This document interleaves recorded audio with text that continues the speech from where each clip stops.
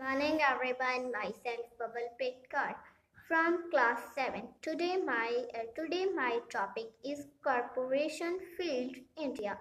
While the part 2 India free from corporation is difficult, but it is not impossible. There must be more strict anti-corporation laws. um, the the comment should lead by not align itself to be corrupt, to keep an eye on everyday activities. Every government office should be under the surveillance system. Accommodation of com- complaints against corporate officials should be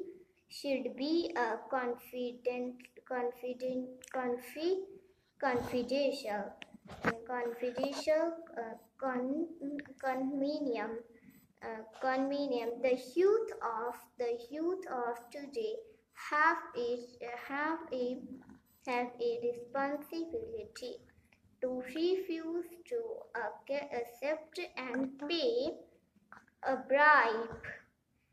The solar points about corporation failed India. Thank you.